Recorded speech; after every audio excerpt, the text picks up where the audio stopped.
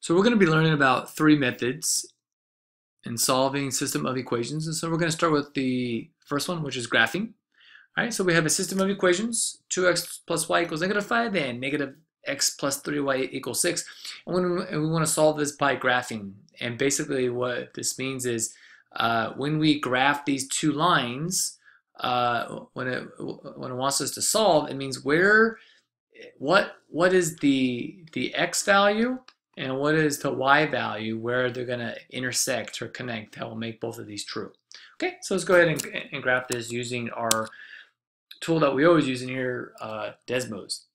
All right, so we'll graph the first one, 2x plus y equals -5.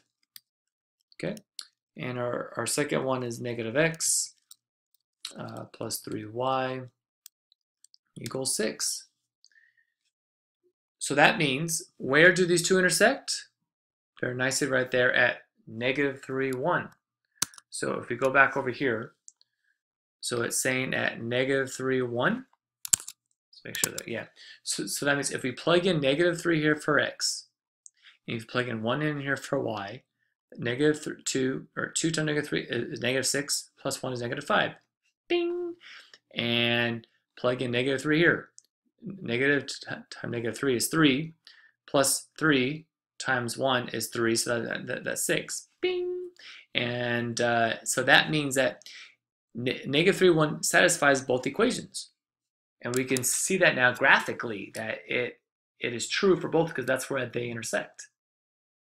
And that right there is how you solve this by graphing.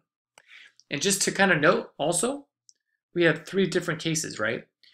When we graph two lines, they can intersect at one point, right?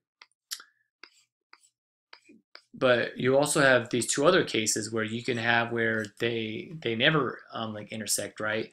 Where they're parallel. And you also have the case where if this is one of our lines, the other line can be the exact same one right on top of it.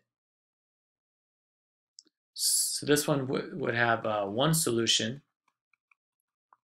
This one would have no solutions. And this one will have infinite solutions. Okay, so right now we're just dealing right now with the one solution. At the end of this section, we'll get to the no solutions or infinite solutions.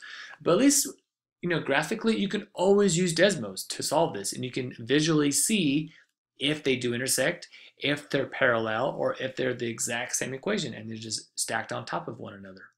Okay, great.